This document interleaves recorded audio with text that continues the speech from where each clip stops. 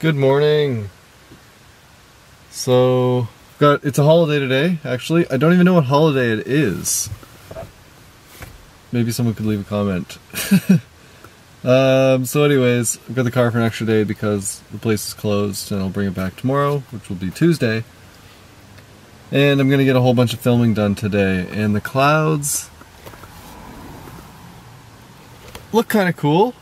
Can definitely get some cool time lapses, and that's what I'm looking for. So, gonna go grab a car wash, like I do every time I start to film, and then we'll go from there. Let's go.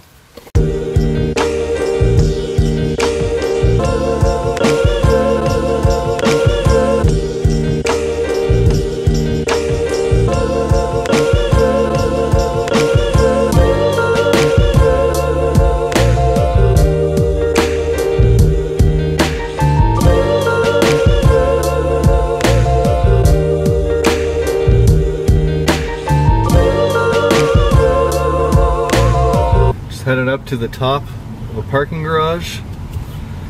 I'm gonna get some time lapses with this car. Engine just turned on. And for myself, obviously. It's a cool spot, actually. What's annoying? Annoying is when you forget your memory card for your camera, which isn't a big deal because I have extras. But the custom firmware is on only one of the memory cards, so I lose some functions, which normally isn't a big deal because I'm just recording. But let me get out of the wind. But I am recording audio with an external mic, and for some reason the camera isn't switching over from the external mic, from the internal mic to the external mic, and it's a huge pain. Really frustrating. I'll just have to clean up the audio. Oh well. Okay, I'm gonna set up this camera and do a time lapse.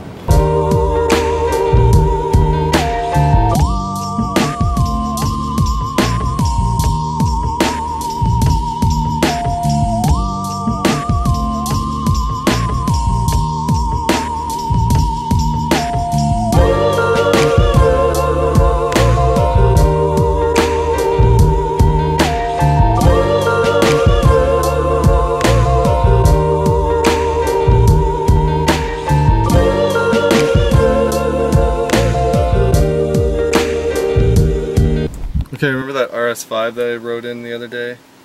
Well, here's its bigger brother. I can't believe I just saw one parked, and here's another one. They must be doing something in the city. It's an RS7.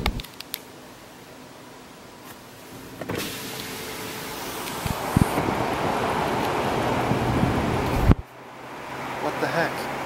These cars are so gorgeous. Oh man.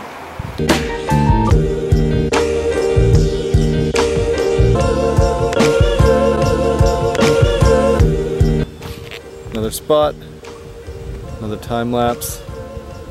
Just going hard at this car today, getting lots of footage, feeling good about it too. So,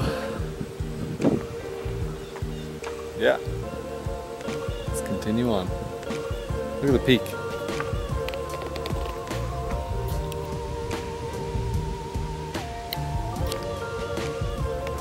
Also, what a ridiculous sky. It's simple, but it looks kind of crazy. I'm setting up another one.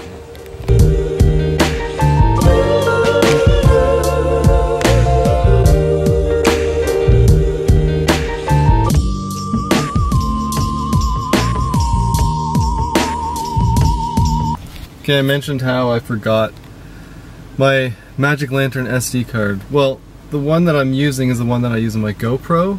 You know what? I'll explain this at home.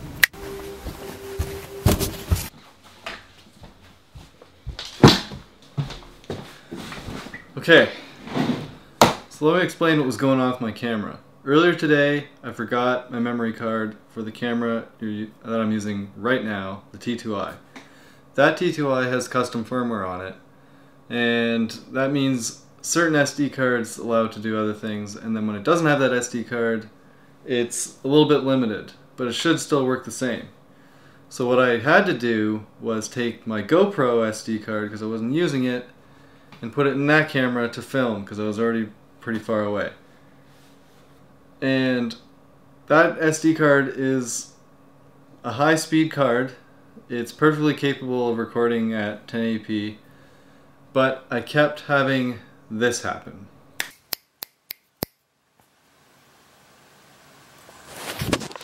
See? Really annoying. Keep in mind, this is the same error that caused Casey Neistat to do this.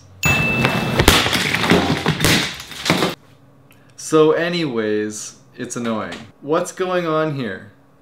The camera is basically turning itself off because something called a buffer is filling up. Let me try to explain this. Okay, let me break this down real quick. One of these diagrams. We've got the image sensor. It takes on light, and that light gets sent from the sensor to a processor of some sort, and then that processes the image and sends that data to some sort of buffer. The reason why it needs to go through this before it gets saved, there could be different amounts of information for each frame of the movie, meaning you could have more data or less data, time. The data rate could be changing. This then goes to the SD card. If your card's too slow, then this buffer is going to fill up, and then your camera's going to shut off. And that's what's happening because the cards are crappy. Even though they're supposed to be fast enough, they're not writing fast enough.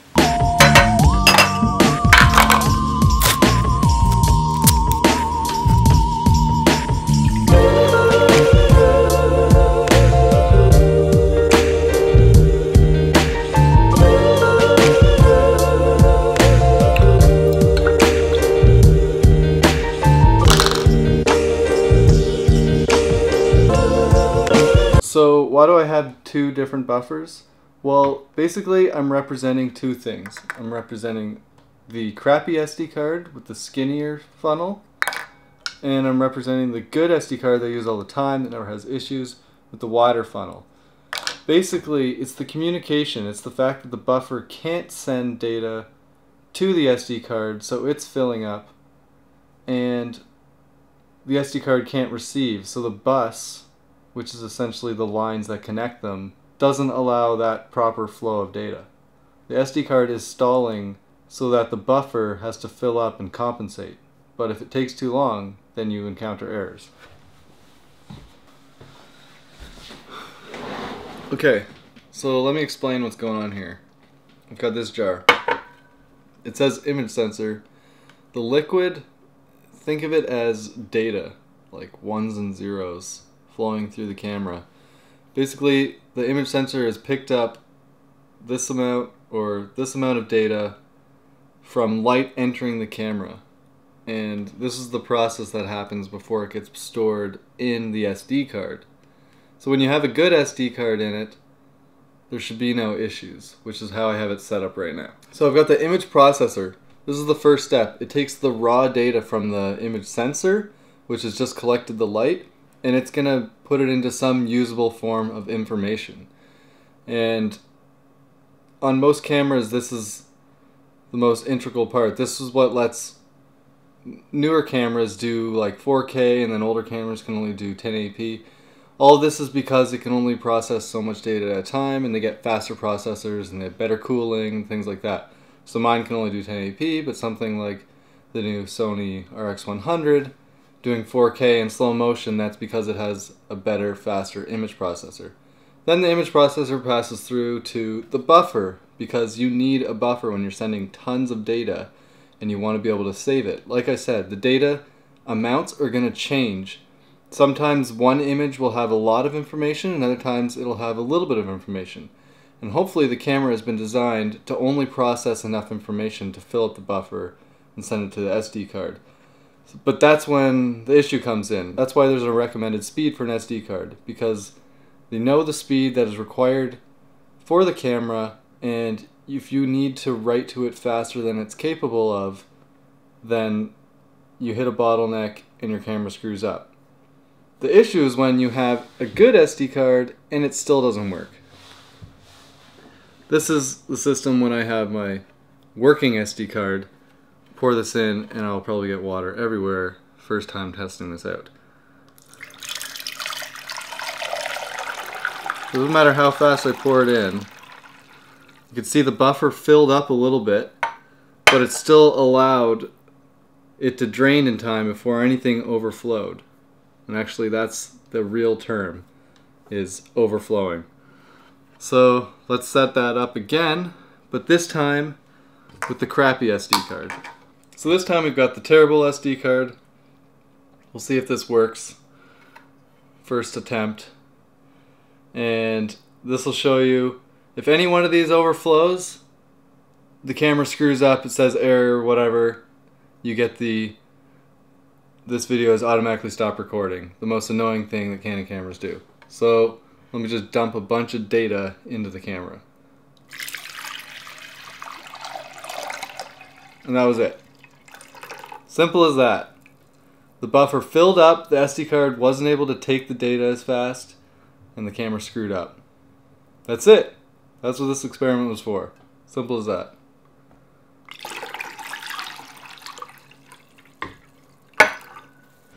Couldn't be a more simplistic demonstration.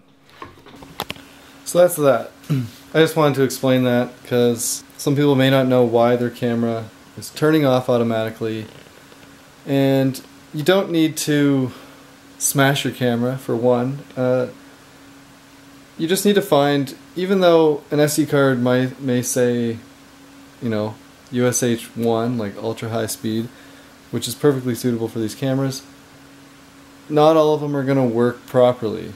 And I found that the Kingston ones work really well. They still do it on occasion, but the SanDisk, it happens almost every time you first turn the camera on and you start it. It's quite frustrating. Now there are some ways to get around this if you're interested. One is with Magic Lantern, there's a setting that will automatically begin your video again. I've explained that before. You'll lose about between 10 and 30 seconds of footage, but it's good for time lapses, so you can still leave the camera. If it shuts off in the middle, it'll start the video back up, which is great for time lapses. Another thing is you can turn a beep on with Magic Lantern that will notify you when it's turned off, which is also good because when I'm talking to the camera, I didn't have the beep on before and I'd be talking to it like this, and sometimes it would just stop recording, but it would start recording again. This was before I knew that the beep existed. So I'd lose like 30 seconds of me talking, which was extremely frustrating.